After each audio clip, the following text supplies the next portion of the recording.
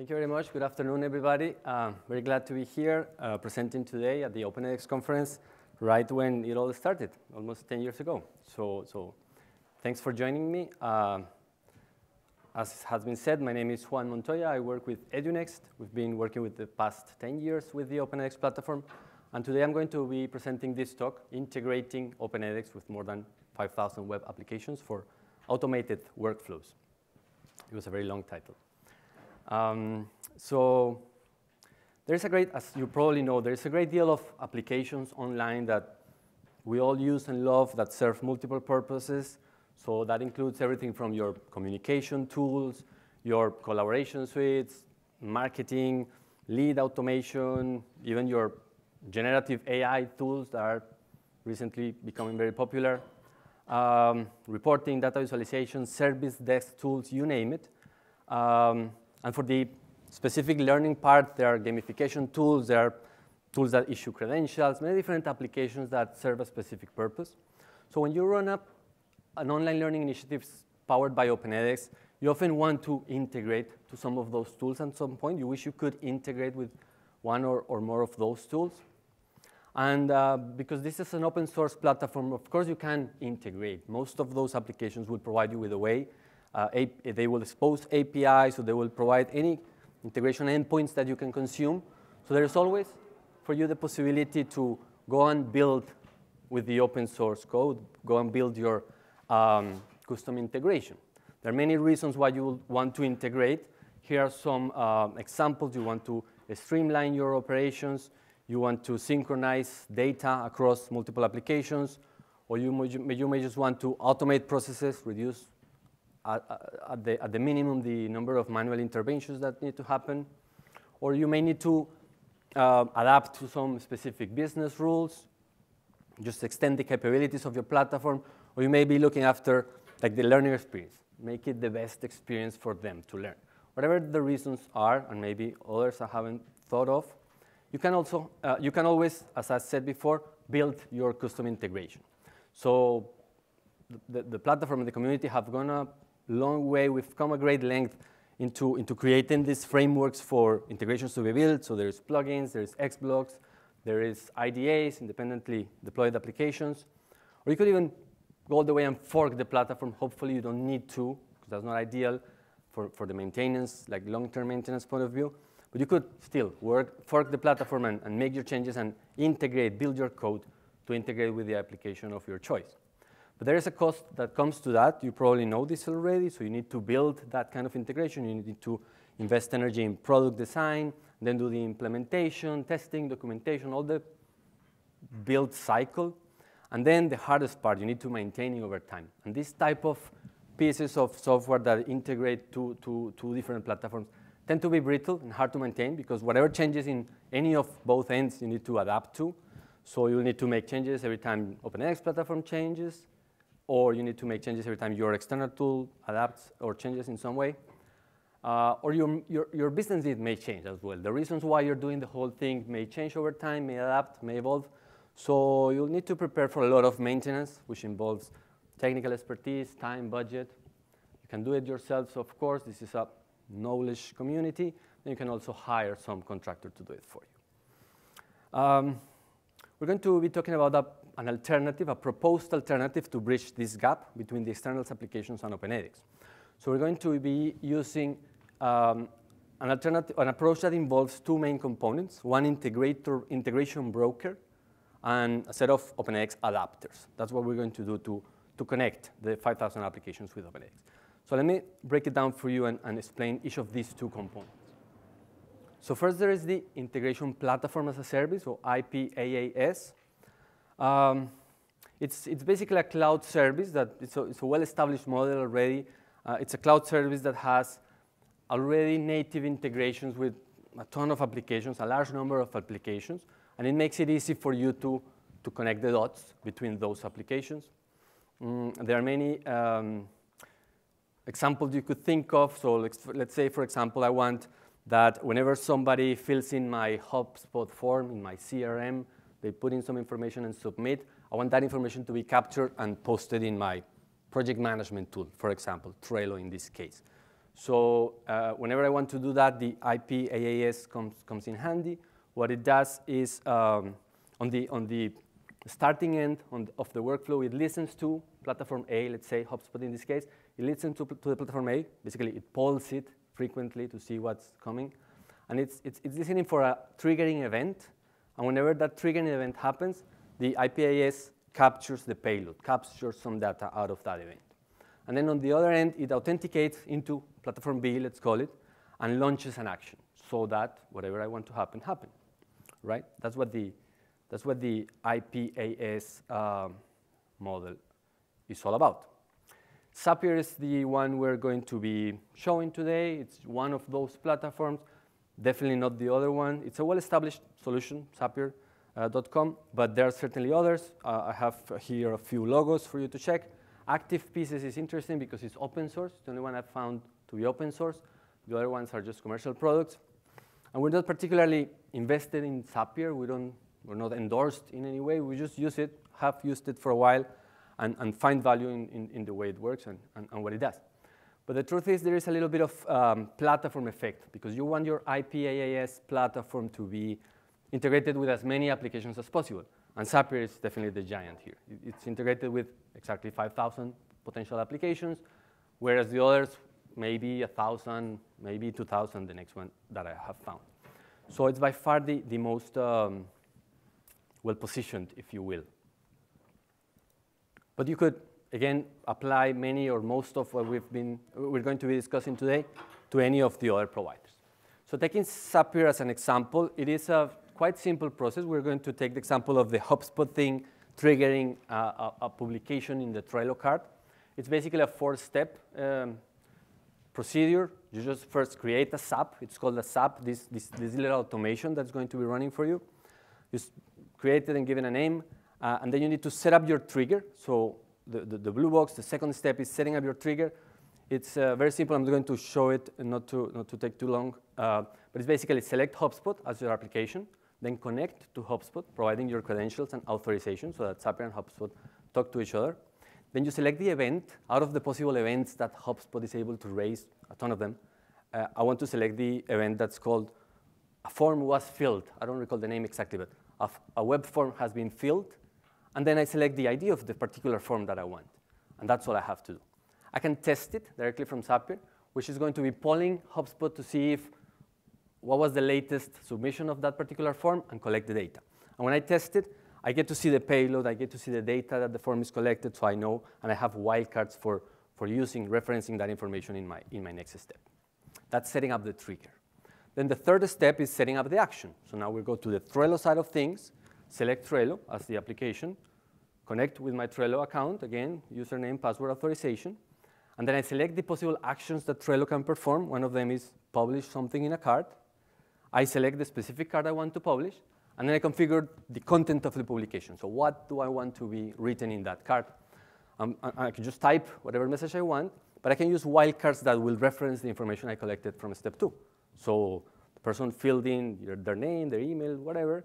I can use wildcards to include that into the text that I'm going to be publishing in Trello. Again, I test it, so actually that publishes in the Trello card, and I can verify that it works correctly. Whenever everything is nice and working, I can go to the fourth step, which is just publishing my SAP, and that means it's running, it's polling, and the automation that we want is happening. That's a very simple example of what you would do with Zapier, just connecting to two applications point to point. But it has advanced tools. You can do more than that. So I'm going to explain a little bit more. On the setup the trigger side, Zapier has some advanced tools that allow you, for example, not to have an application on that end, but instead having a scheduler. So you want something to happen every day, every week, every hour. It will just does that for you. It schedules the triggering of the workflow. It also has an email parser, so you can just have the workflow be initiated by an email that comes in. So Zapier takes the email, parses it, gets the information, and starts the work from there. Or it has, and this is important for the rest of our talk, the capability of exposing a webhook. So you can just expose a webhook that will be there to be called upon by some external application, right? That's for the setting up the trigger section. And for the setting up the action part, the advanced tools include things like multi-step actions. So you have to collect a signal and do one thing. You can collect a signal and do multiple things. And it becomes complicated. It has some tools that will allow you to build really more complex workflows with delays. If you don't want the action to happen right now, but maybe 1 week from now or a few hours from now or whatever. It has kind of if-then statements, not exactly called like that, but something that allows you to branch out and take different actions depending on conditions. It has loops. It has storage. So it has the tools that will allow you to build your own little workflow there. And then it also has actions, built-in actions, so that you don't need to connect to another platform for doing simple things like sending an email. If you just want to collect the signal from Hubspot and then notify somebody over email about something, Zapier will do that for you. Send the email, send an SMS message, or publish some syndication if that's what you want. So with those advanced tools, in general, Zapier has significant advantages. The number of applications I mentioned is quite large. The interface is intuitive. It's easy to use. All these built-in tools are useful, so you can have a lot of flexibility and build quite complex workflows over time. And it's free to start, or it's advertised to be free to start, but not really, because the advanced tools are needed for what we're going to be showing, and that requires a paid subscription. But it's not a huge cost at the beginning. It's a very affordable thing, so it's definitely worth checking out.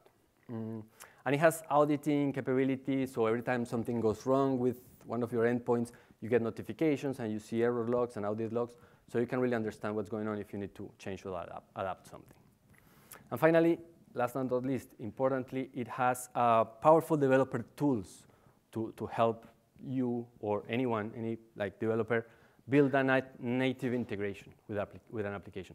That's probably one of the reasons why it has so many integrations, because it's relatively easy for a programmer to build an integration, a native integration against Zapier for a particular tool.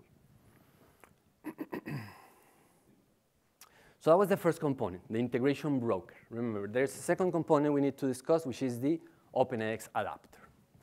So because OpenEdX wasn't necessarily built for this kind of integration, or yet, as of yet, we need to put in place the adapters, which is a piece that is going to interface between the IPaaS and the OpenEdX platform.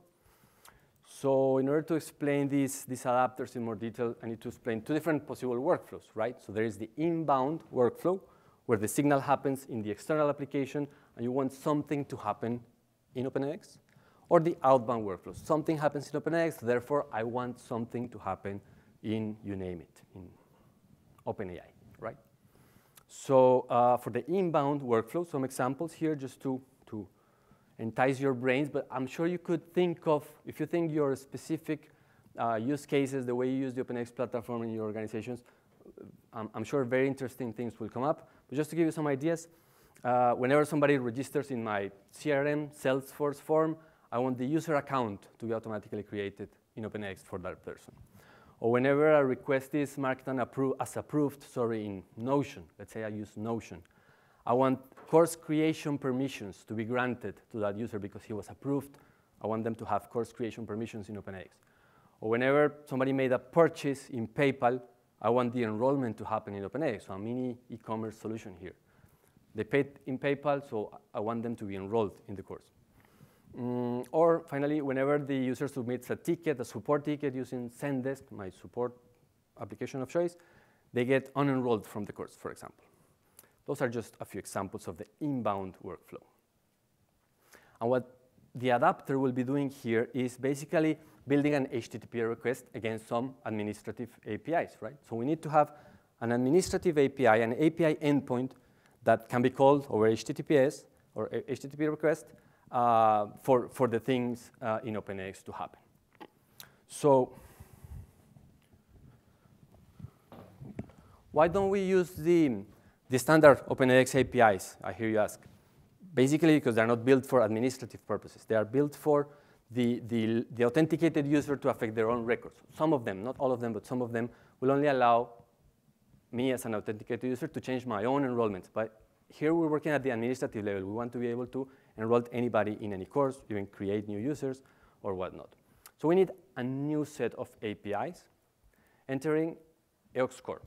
EOX stands for eduNEXT Open Extensions. So there's a whole set of plugins that eduNEXT have developed over the years that are open source, available in our GitHub page. This one is EOX Core. It's very stable, already in an 8th release.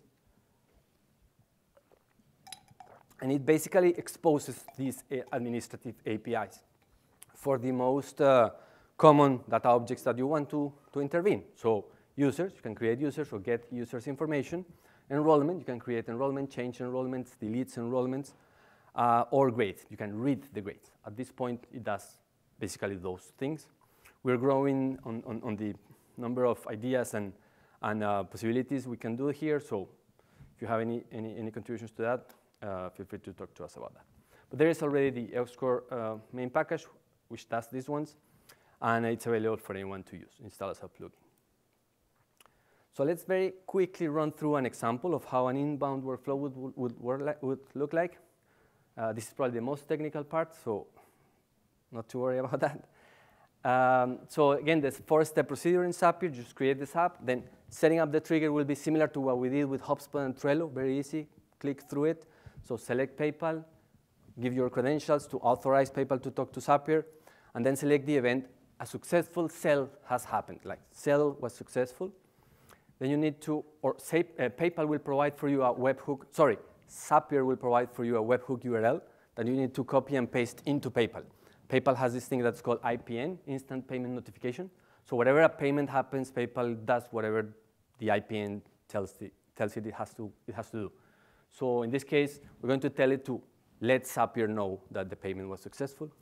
And now you can test it. So basically, you can make a purchase, have somebody pay in PayPal, and make sure that Zapier got the information. You verify the payload went correctly, and you got the information about the payment. So that test is successful. You can go to the 3rd step.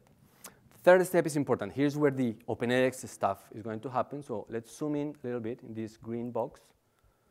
So we're going to be selecting as application one of the advanced tools by Zapier that's called Webhooks by Zapier, right? And out of that, the event will be called custom request, or not really the event. The type of action will be called custom request, because that allows you to build your HTTP request however you want it. And then in the next step, my box here on the right, you can define the type of method. In this case, it's a post. You paste the URL of your API endpoint, and then you write the payload, like the data payload that HTTP request is going to have.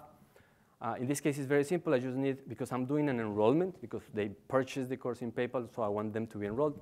I just need the email, which I get out of a wildcard that comes from step 2. And then I need the course ID. Let's say it's only one course, so just I have the fixed course ID, course mode, and a couple of more small parameters there. And then I provide authorization tokens, so headers that have my bearer token. Authorization can be much more complex than this, but I just made the simplest case. I have the token already, so I provide it with the HTTP request.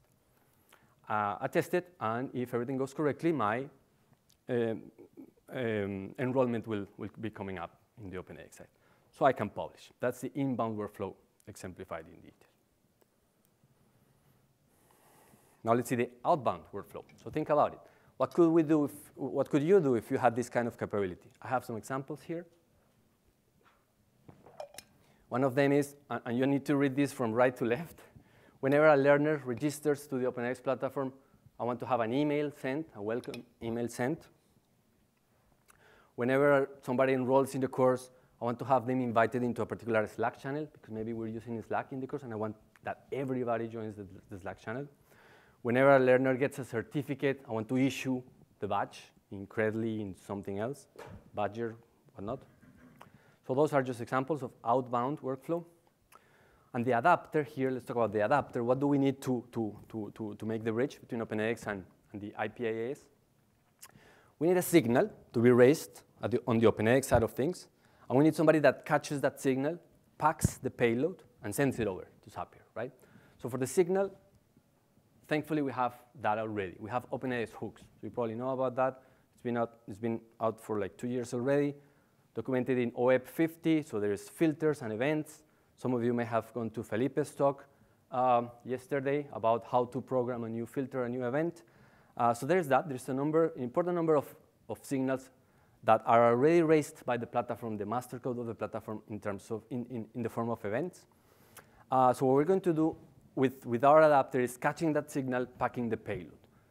What we do for that is EOX hooks. So it's, again, a plugin, open source by eduNEXT in its 4th release already. And it catches already. We've been evolving and increasing the number of signals this one catches. And for the time being, it has these 6, 8 or something, 10 signals. So it's the most common things, like post-enrollment, after an enrollment happened, post-registration, post-on-enrollment, post-changes in the cohort, post-certificate creation, post-login even. So whenever those signals happen, this plugin will catch them and allow you to do the workflow with them. Let's go through the example really quickly. So we're going to take the example of whenever somebody enrolls in my course, I want them to be invited to this Slack channel. So create a sub, really easy. Now the important part happens in the set up the trigger part, because this is the part that OpenEdX is involved in. So let's zoom in here, setting up the trigger. I'm going to be using Zapier to select, again, webhooks by Zapier. But in this case, the event I select is catch hook, and Zapier will produce a webhook URL for me. And then I copy that and paste it into the OpenEdX site, similar to what we did with PayPal. I paste that webhook URL into the OpenEdX site. Where exactly? In the LMS env YAML file, the EOX hook plugin will give you this template for the hook definition. Basically, this says that at the post-enrollment event, I need to take the action of posting to a webhook URL, and then I specify the parameters I want to send as the payload. In this case, just the course ID, the learner email, and the learner name, just to give an example. And I give it the webhook URL, the URL that is going to be calling. So whatever URL Zapier gave me, right? Zapier is going to be listening to that URL. And then a couple more parameters, and I'm done with that. Of course, this requires redeployment, so you deploy your application, restart your service, and you can test it now, basically by enrolling somebody in a course. And then you can go to step 3 in Zapier. So same as we did before, connect to Slack, give it your parameters, your credentials, select the channel you want to, select the action, invite somebody to a channel, and then select the channel you want to invite them in, and then give them the user that needs to be invited by using the wildcards that you got from step 2. Since you tested it, you have the wildcards already, so you put them here to tell Slack that they need to invite that particular user. If you test it and everything is okay, you can publish, and now you have your automation running. Excellent. So before we wrap it up, there is one more thing we can talk about, which is why is not OpenEdX in the list of 5,000 applications, or what would it take for OpenEdX to be in the list of the 5,000 applications? So that's what I'm calling a native OpenEdX integration for Zapier. One thing we do have already is the tools to build it. So Zapier, as I mentioned at the beginning, Zapier has some either a UI interface for building integrations, and also a Zapier, something that's called Zapier Platform CLI, which is a way for you to code, I think it's in JavaScript, the specific integration you want. What advantage you will get out of a native integration that you don't have to deal with the hooks thing. You just select OpenEdX out of the possible applications to integrate with, run the authentication part, so provide some credentials, probably using the Django Auth toolkit, and then just Zapier ideally will just show you the events that OpenEdX can raise, and then show you the actions that OpenEdX can perform, and for each of those, we'll display a nice interface that catches the parameters and validates the business rules so that you don't put a parameter that is not valid, things like that. So we're not there yet. There isn't a native OpenEdX integration for Zapier that we know of. But there's definitely a lot of interest. We're working towards building it. There is very talented people in our team I want to make the shout out to that built an initial prototype. Perhaps not, it wasn't perhaps fully ready to be shown here, but it's already a working prototype that we have been using with some initiatives. And whenever there's interest, and if some of you are interested in that, in exploring that path, we'll be happy to talk to you. Excellent, so that's it. Thank you very much. If there's any questions or comments, I'll be glad to take them. I think we're right on time. Here. I'm just going to pass the mic around because we're recording this, so though we can all hear it, let's at least do this. Hi, my name is Tom. I know that you're a vendor to this community in eduNEXT. Sure. What was not clear to me from your presentation is the plugin component for Open edX to allow it to connect to edX. Is that something that's currently available? Is it free? Is it something you're selling? What's going on there? Sure, thank you. I probably skipped through it quite fast, but there's actually two different adapters, so two different plugins, one for the inbound workflow and one for the outbound workflow. Both of them are open source, meaning that they are available for anyone that uses OpenEdX to use. They just need to fork them and clone them and install them in your own platform. So the adapters are ready. Yeah, sure, in our eduNEXT account. Sure. Okay, great. Excellent. Thanks for the presentation, Juan. Sure. I think you delivered on the 5,000, so good job. Also a question about the inbound and outbound plugins. First, EOX Core. So you said that it kind of lets you work with more of those API commands, so you can kind of have an administrator operate those for users. Is it all the API commands that are listed in that big API document? Is it some? Where is that documented? Yeah, that document gets to be deployed in Swagger as part of the installation of the plugin. So okay. As long as you install the plugin, you'll get the documentation. Yeah. The ones I mentioned before, let me go quickly down there to see it, are the most important ones and the ones we use more often. But my understanding is that we do have some more endpoints. We have, for example, one that deals with the cohorts assignment as well. But I mentioned this because they are the three more useful ones, like users, enrollments, and grades. I think we do have, as part of the EOX Core package, some other endpoints that can be utilized. Okay, got it. Yeah, these are the 7 though that are like yeah, exactly. You core. get the Swagger documentation with examples and the interactive way of testing. And then for the EOX hooks, I have not used edX events. I think that's the name of it yet. I haven't used edX events, but I thought that did what I saw EOX hooks doing. So can you describe the difference between edX events and EOX hooks, or how they're used? Sure. So I'm sure you could modify the existing events and filters to do something like that. And I think Felipe in the workshop yesterday did an example of that. Let's have our event call a Zapier endpoint, right? But probably it's too deep into the code for be flexible and configurable by an administrator. So one of the things this additional layer does is it allows you to have it configured to configure it more easily, and importantly, it packages the payload depending on what you need specifically, because it may be the case that the signal is raised, but it doesn't have all the information that you need to pass along to the external application. So on top of the signal, you need to go and pack the payload. For example, an enrollment happened, but you don't have the name of the person. You just have the user ID.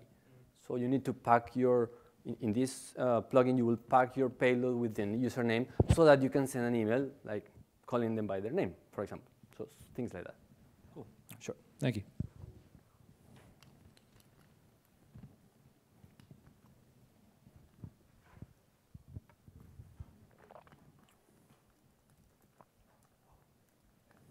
Sorry, anyone else questions? Yeah. Tom again. Scalability. What sort of volume of traffic have you been driving through this plugin? How many records per hour? Some of those kinds of questions. Right.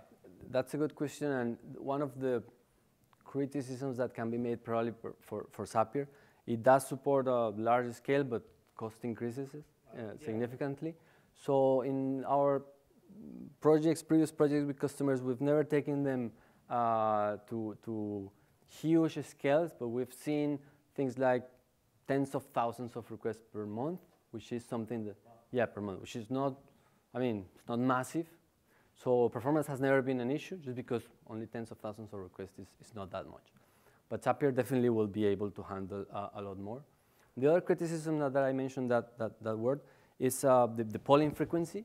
Maybe if you want real-time responses, you need the polling frequency to be very fast, and that costs a little bit more. So cost adds up when you want super fast performance and a lot of volume. So you're talking about 300 or 400 a day, maybe 1,000. Yeah, they're not necessarily spread evenly, but monthly numbers would be in tens of thousands that we have experienced. Okay, thank you. Sure. But that's 10,000 less manual interventions you need to do. so it may pay off. I mean, even if the cost is at some point important, it may be efficient. Anyone else? Any other questions? Hopefully it's because it was very clear, but in case it wasn't and you want to discuss it privately, we're staying at the booth at the entrance. And yeah, happy to continue talking about this with anyone that's interested. All right, let's again thank Juan. Sure.